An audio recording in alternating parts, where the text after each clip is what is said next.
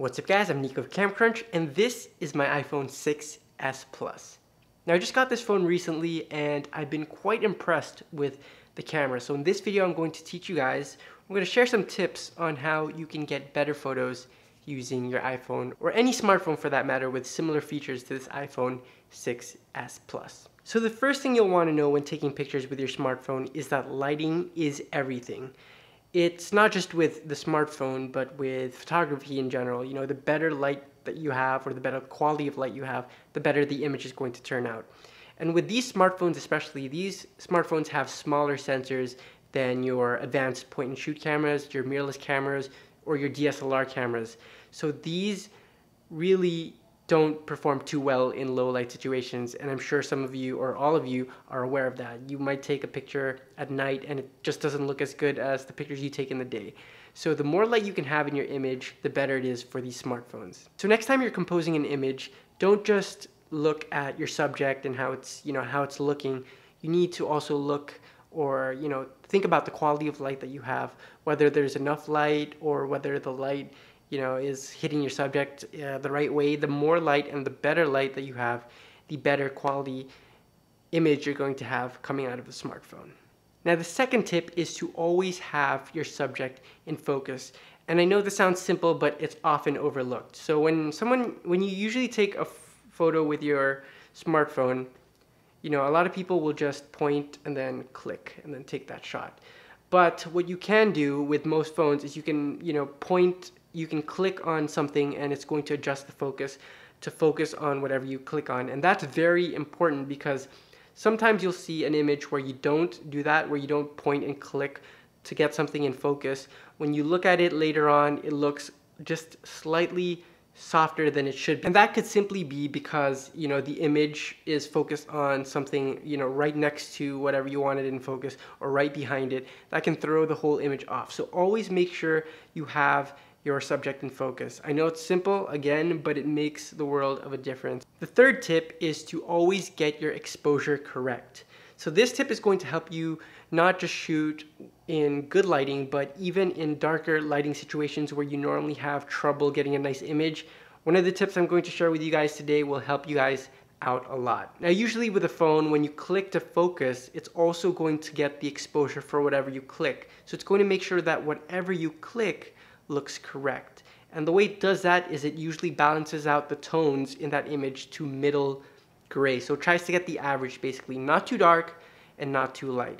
And when you're shooting in the daytime, it usually does the job just fine. So if you click on something, it's going to look correct.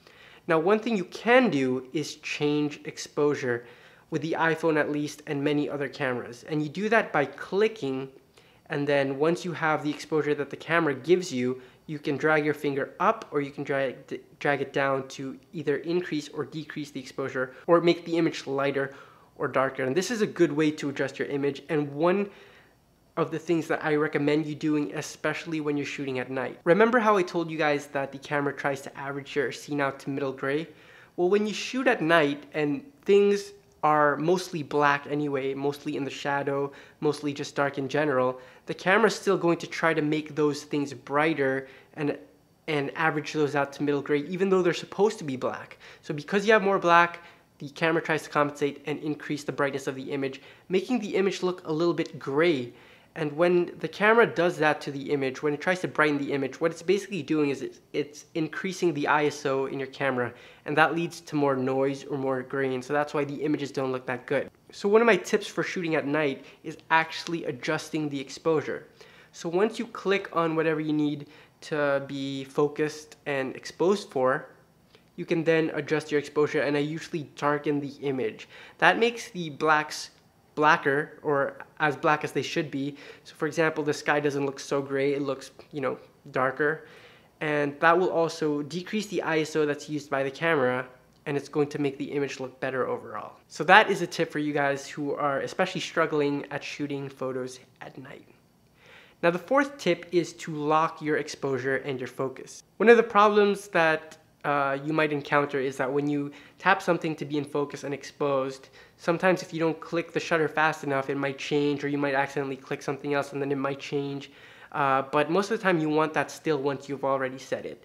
So what you want to do is, with the iPhone at least, you hold down that box, and in approximately 3 seconds it locks the exposure and the focus. And once that happens, it's just there until you unlock it, which you can do by clicking again.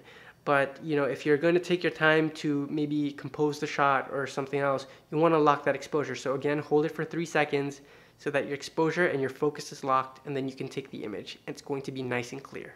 The final tip has to do with editing your images. A lot of you guys like to keep your images how they are when they're shot, and that's cool. If you guys are into that, then you don't need to watch this final tip. But for those of you that do want to edit your photos, this is the tip for you. Now, the first thing you want to make sure you're doing is shooting without a filter on. So when you shoot with the iPhone, you can already have some photo filters preset, so that when you take the picture, it already has a filter on. You want to not do that. You want to shoot at normal or none. And so that way you can make editing easier afterwards, because you don't already have a filter on it.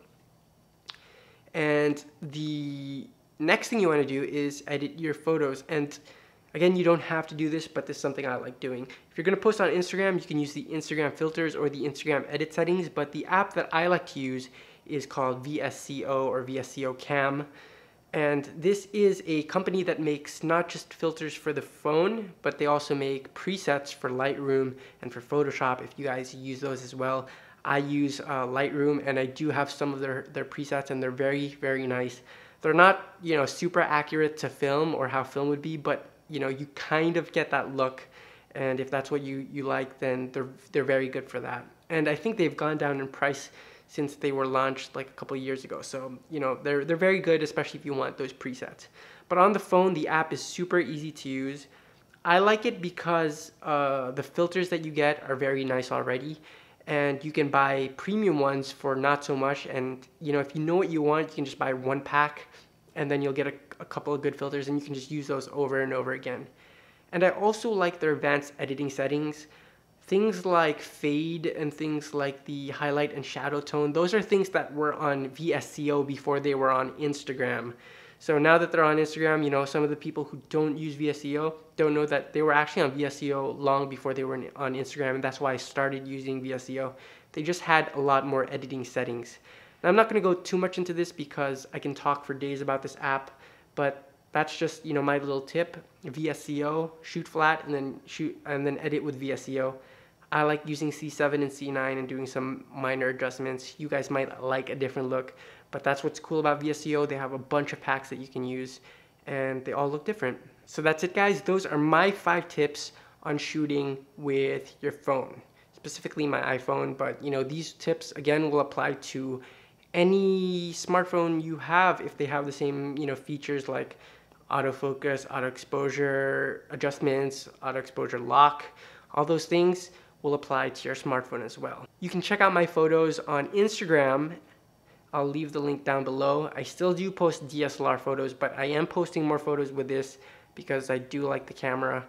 And yeah, that's it, guys. If you like this video, definitely give it a thumbs up. Subscribe if you haven't yet, and I'll see you guys in the next video.